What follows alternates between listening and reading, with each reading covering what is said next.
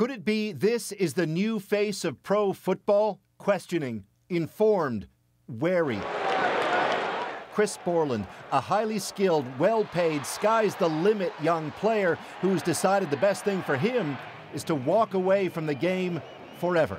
From what I've researched and what I've experienced, he told U.S. sports network ESPN, I don't think it's worth the risk. In now retiring at age 24, after just one season as an NFL star, the San Francisco 49ers cites as that risk concussions and their potential long-term harm if he keeps doing this for a living.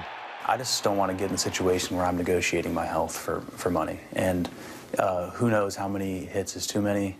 Borland becomes the first player to retire early, citing that risk, but he's hardly the first to consider its effects. That research includes suggestions as many as 3 in 10 former NFLers suffer Alzheimer's or dementia. Unfortunately, I know too many former players who are now dealing with the residual effects of concussions.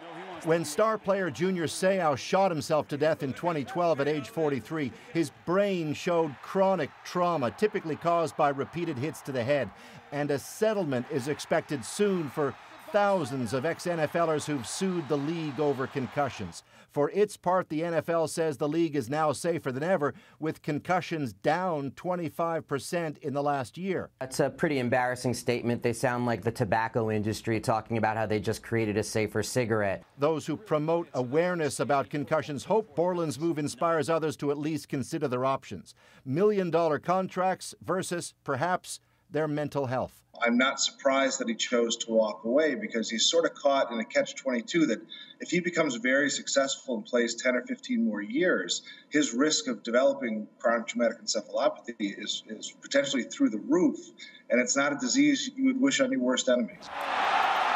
And for Chris Borland, it's a risk that just wasn't worth it. Paul Hunter, CBC News, Washington.